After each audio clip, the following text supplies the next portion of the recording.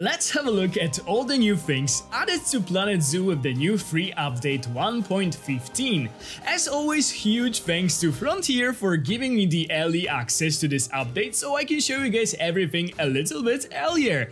There are some really exciting things included in this update, so without any further ado, let's see them all. Hello guys, this is Caesar Creates and welcome back to my channel. The first thing that we'll have a look at, and for me the most exciting thing, are those new viewing domes.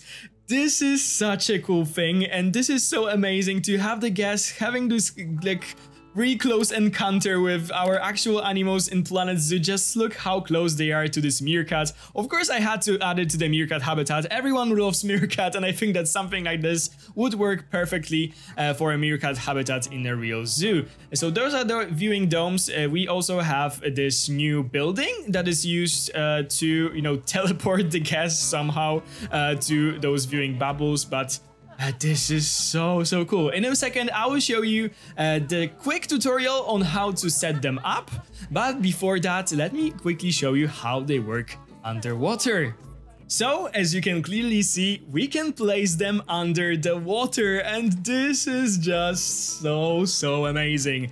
I mean, just look at it. Just look at the views that those guests get. They can see the penguins diving underwater. It works for all the animals, and it is so easy to set up. I will show you guys everything in a second, but I just wanted to show you this because for me, this is such a game changer and such a cool thing to have in your zoos. So the new viewing dome comes with 3 different pieces or parts. We have the actual dome that you are placing in the habitat. You have a sign for it. And you also have this building that the guests use to enter the actual dome. To use it, to make it usable, you need to place it on your barrier of the actual habitat. So this is really important for it to work properly. Of course, you can decorate it however you want. Of course, you can just hide the entrance and the guests will still be able to enter. It doesn't need to look like this, but it is important that you place this on the actual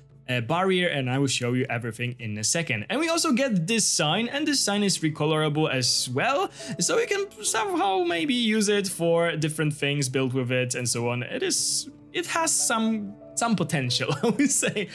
So yeah, let's move over to the quick tutorial. And by the way, this is of course all recolorable, so you can do everything you want with those pieces. Also this you can change the color of everything in here, so you can adjust it to your liking. Okay, so let's learn how you can actually place the viewing domes inside of your habitat. So firstly, what we need is an actual habitat, so let's build it. If you go to the barriers tab right now, you'll see that we have this new viewing dome entrance. So let's place the habitat. We can do it by simply placing some barriers, so just let's do a very easy thing by placing some straight concrete barriers. Okay, and now if we'll place this, it automatically snaps to your barrier. And what is important is that when you click it on it right now, it won't work because it requires a habitat, which means that you need to place the habitat gate for it to work. So if you'll place the habitat gate somewhere right now, it should work. What is also very important to mention is that it needs power. So you need to have a power generator somewhere, or just if you are playing in sandbox, it doesn't really matter if you have this option disabled for power needs and so on. Then you can go to the dome network and place the dome. So this menu pops up and you can place how many of those things as you like. You cannot place them too close to each other. You can also not place them too close to the habitat. It is important that you place it actually inside of the habitat, because if you will place it outside, it won't work. There's no limit, as I told you guys. You can do whatever you want with them. Just keep in mind that you cannot place them too close to the barriers, and you cannot place them too close to the enrichment items. But if we'll click right now on them, it says open, so this means those viewing domes works. work, and those ones doesn't work because they are not inside of the habitat, and it said habitat required. So I think you get what I mean. What I also forgot to show you when we were in the zoo that I created for the showcase of this free update is that you can enter the camera view. So it looks like that. Those are the lines that we saw in the teaser for the domes, and some people thought that it's maybe a 360 camera, and it sort of is, but it is inside the viewing dome. Okay, and I think that it is all when it comes to the viewing domes. What is also like cool and important if you are playing, for example, in franchise, that they need to be cleaned from time to time. So you have to call your caretakers or add them to your work rosters. So that the caretaker can come from time to time in here and just clean them. If you would like to place the viewing dome under the water, all you need to do is create a habitat with the water section, but the game won't allow you to place the dome in the water. So that's unfortunate, but what you need to do is simply delete the water from here, then add your viewing dome, so place dome, add it somewhere here, and then you should be able to add the water back up and it will work. So just remember to firstly add the domes and then add the water, and it should work just fine. So another new thing that makes me so happy is the new Orangutan Brachiation. Finally, our orangutans are able to brachiate. This is their natural way of moving in trees, in their natural habitat, so it's so cool to see that. Let's actually unpause the game. Oh, it wasn't a long one, so, but you could see clearly that it was brachiating. They are doing it on those long vertical posts. Maybe I will be able to catch one of them doing it for a longer time. So here we have another brachiating orangutan. It looks so good. I'm so happy that they added it. So amazing, and so happy that those guys actually can do it. Finally. Here we can see the orangutan just playing on the log. It is so good. And yeah, the brachiation is such an amazing addition. I am so happy that they are still adding things like this to the base game animals. What I also should mention is that to actually brachiate, the orangutans need this exact lock. So this is the climbable lock. It doesn't matter how long it is, as long as this is this thickness. It cannot be the thin one, it needs to be this one. They are able to brachiate, and it should be more like a vertical piece, just like with our Siamangs. So yeah, if you will make sure to add them, you will see the brachiation animation from time to time. I added those islands for them to have some reasons to, you know, climb and to go, so I will see that often, and they are doing it from time to time, and it looks amazing. But the orangutans aren't the only older Planet Zoo animals that got some love in this update, because the king penguins from the Arctic pack also got some new color variations, and they are totally beautiful. So we got the melanistic, leucistic, brown, and xanthic versions. I will show you them in a second, but firstly, huge shoutouts to Leaf for all the tutorials about installing mods, because without mods I wouldn't be able to show you guys all of those colorations, because it was so hard to find them on the workshop. But I was really quickly instructed how to install mods by his YouTube videos. I did it, and I was able to find them without any problems, so let's see them. So here we have the xanthic coloration. It is basically a yellow penguin. Such a weird looking and also cool looking animal. It has like this really pale yellow beak and feet. It has a yellow hat, and it is very light when it's where it's supposed to be basically black. It is so cool. I just love it. The eyes also look amazing. And if you'll go to its menu, you clearly have here xanthic yellow and white feather coat with yellow markings. The next variant that we'll have a look at is the brown variant. So you can clearly see that this penguin is a bit like paler than the ones that surround it. So it is actually the brown mutation, pale brown with white feather coat with yellow markings. And it is so cool to also get those like more subtle color variations, as you guys can see in here. So here we have the melanistic version, which basically means that instead of having a white belly, it has a black belly. Such a unique looking penguin. And so cool that they were added. So as always in here you can see that this is a melanistic black feather coat with dark yellow markings. And let's have a look at the last one. So here we have my probably favorite variant of them all. This is the leucistic one. Those irregular patches just look so amazing. It also has this like yellow patch on the head, and it has like red eyes, and also has those patches on the feet, which is so amazing to see.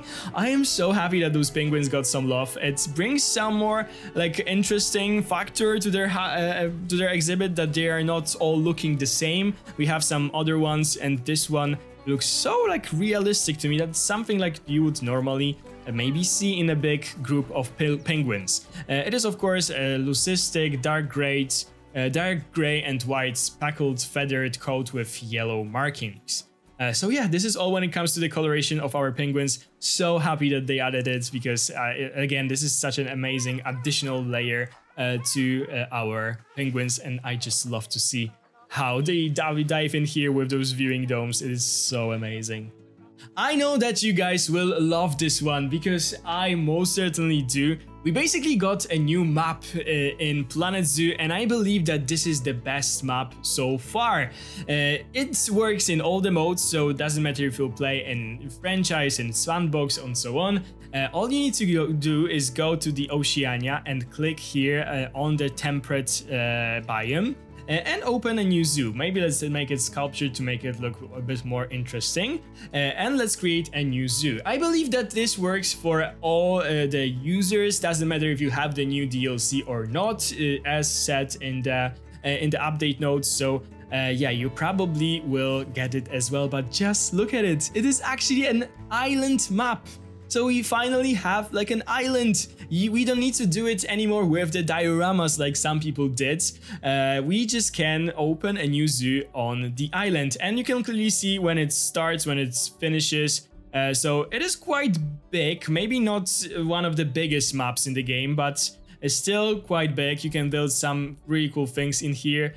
And this is so amazing. Just look at it. You can clearly see that it ends somewhere in the back, but still, such an amazing thing. And I believe that the late designer, she started the new series recently where she created her own islands, and we just like several weeks after that we are getting this. So poor lady, she had to work probably a lot on this island, and right now we can all have it just by a few clicks. We have a new island map, and it looks amazing.